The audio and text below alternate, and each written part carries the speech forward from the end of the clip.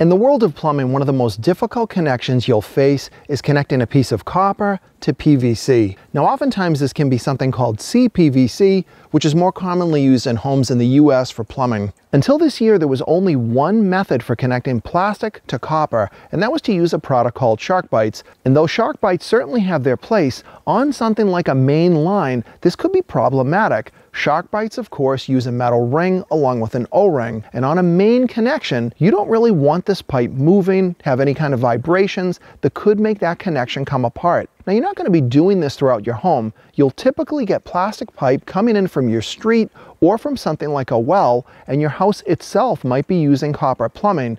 You could use threaded connections and essentially just tighten them up. But of course, anytime you have threads, even with good sealants, you could have a leak. But there was just one problem. You certainly can't solder copper pipe to plastic. There was no real way to glue it until this company called Sioux Chief came out with this. Now, this is real copper pipe. There's nothing magical about it except for this end. They've actually created a flare on the end of this pipe, but the flare alone wouldn't be enough to use that PVC pipe directly. So they have now inserted PVC pipe into this flare fitting, but they've then crimped it inside of this piece of copper. Now you've created a piece of pipe that will give you a direct connection to PVC. You can insert it once it's properly glued and prepped. It will be as if you actually glued the pipe directly to the copper. Now, these come in 3 different sizes that I'm aware of. This is 1 inch, they've got 3/4 and 1/2 inch as well. The reason this pipe is so long, they don't really know what you're going to be connecting to, and this length also allows plenty of distance if you're going to be soldering the end of this thing so that the heat won't conduct too far over,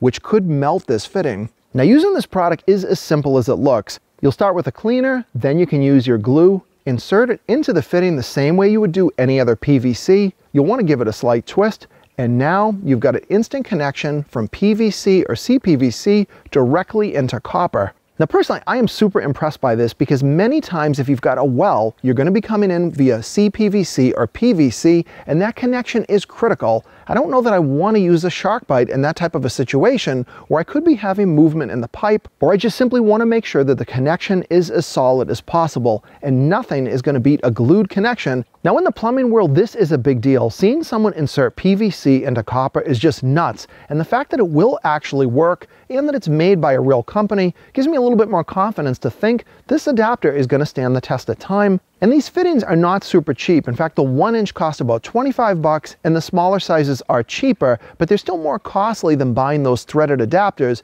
But this will certainly save you time and be a lot easier than other methods. If you want a solid connection and one that can be assembled faster than any other method that I can see using on plumbing to connect both plastic and copper together. But what do you guys think? This may not be something you do very often, but it's worthwhile being aware of it in case you are in the future. And if you have other ideas or better ways to do this job, be sure to leave me a comment below. And if you like this video, please give it a thumbs up and subscribe to the Silver Symbol channel for more videos coming up.